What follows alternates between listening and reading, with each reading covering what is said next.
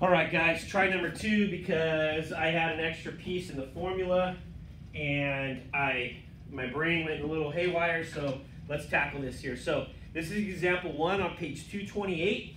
I believe it's page 228. On the top, you'll have this set of formulas. This is the difference of cubes. And so we're going to use these formulas. If you're going to factor a cubed plus b cubed, this is your pattern. I want you to notice some things. You're going to place a here and here, and then from there, you square a, you multiply a times b, and then you square b. So it's a repeated pattern. Keep this with you to do these problems. If you can memorize it, it'll go faster, but just make sure you have this written down so it makes it easier to do problems. When it's a positive, the positive always goes first and the negative goes second. Same thing with difference of cubes.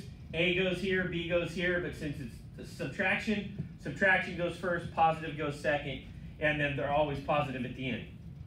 So how do we use this? So in the example 1, they give you this problem here, 16x to the 4th plus 54xy cubed. The biggest problem is that these guys have to be perfect cubes. Like, they have to be 8, 27, 64. They got to be perfect cubes. So in other words, it's got to be perfect. Like 2 cubed equals 8. 3 cubed equals 27. So they've got to be these types of numbers or you can't do it. So since 16 and 54 aren't a perfect cube, plus we have an issue of the fact that this is x to the 4th, and we need cube and cube. So we've got some work to do.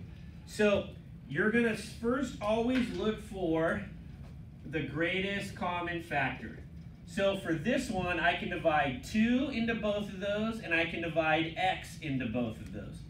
So going back to our prior piece, we have the fact that we can take x to the 4th, 54xy cubed, and we can divide each one by 2x. 8 divided by 2, I'm sorry, 16 divided by 2 is 8. X to the 4th divided by x to the 4th, 4 minus 1 is 3. 54 divided by 2 is 27. X divided by x, the x disappears, simplifies out to 1, and we have y cubed. So then we take the greatest common factor and we move it out front, and then it just travels along for the ride. It's like the passenger in the car with the driver. All right, so here we go. So what we have to do now is we have to take 8x cubed and 27y cubed, and we need to get them in this form, perfect form. So I'm going to write the 2 different ones in here. I'm going to, same color, I don't know why I put that pen down. We're going to get 2x and we're going to get 3y. So in your mind, go, well, how did he go from 8x cubed to 2x quantity cubed? How did he go from 27y cubed to 3y quantity cubed? So off to the side, I'm going to show you how I did that. So basically what we do is we have to take what's called the cube root of 8x cubed.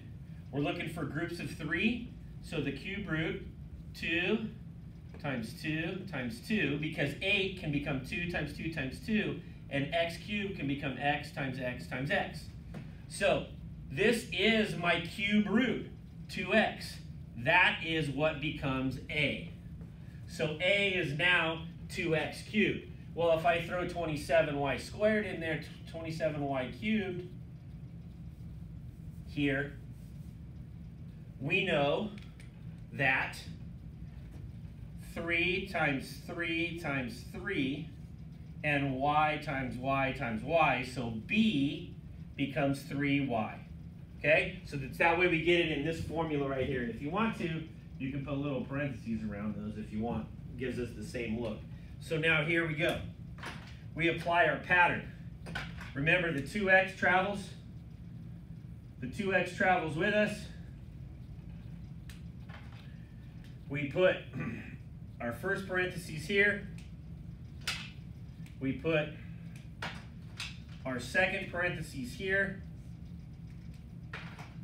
It is a sum of cubes, so my pattern is plus, minus, plus, plus first, minus second, plus at the end. We put a in. A is 2x. We put b in. B is 3y. Then all we do from there is follow our pattern. We square a. 2x squared. 2x squared is 4x squared. A times b.